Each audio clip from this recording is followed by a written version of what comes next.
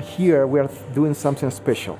We are trying to make all this effort, a huge effort, in order to unveil the mystery of the universe. And you never know what it is. You never know what you will find. We capture radio waves, and we receive this type of waves from all kinds of objects in the universe. An ALMA of its kind is the most powerful instrument in the world.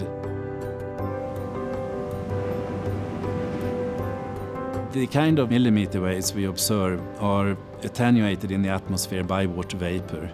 To avoid water vapor, you need to go high up. And if you can be in a desert, even better. So ALMA at 5,000 meters is one of the best sites on Earth to really do this kind of studies. Astronomers over the world can submit observing proposals to ALMA with an observing project they want to do, which can be, to study how stars are forming, how galaxies are forming. So it means that every year we receive a lot of applications to use this facility. And that's the goal, that's the idea, that's our mission. So this data has to be available for all the science community. So one of the challenges is how you will manage all this data, how you will put this data available for the science community. We choose dimension data because our main core business is not IT, it's scientific data production. So we are a small IT team, and we need support from a company that has all the expertise that we don't have. And in that case, dimension data provides us all the expertise that we don't have and we don't need to have inside, especially in an environment as IT where the technologies evolve so rapidly. So in that case, we rely in the dimension data specialists. We have challenges in every single area. The network, for example, is one of the critical portions of the system. Without it, we cannot operate. Essentially, the challenge there is to transport the data from telescope to the archive here at the OSF, to Santiago, and then to the regional centers. So we're replicating this data on a day-to-day basis and has to be in a continuous operation environment.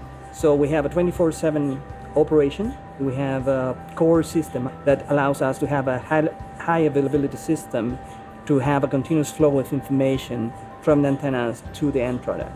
We have a very special business nature, isolated science non-profit organization, which means minimal operational cost, trying to push harder the technology. So we need a partner that understands that this is not a short-term relationship. We are talking about a very long-term relationship. Actually, with Dimension Data, we've been working more or less like 10 years. We talk about transformational science, and almost every observation with ALMA reveals something new because it's so much more sensitive and can produce so much better images than ever before.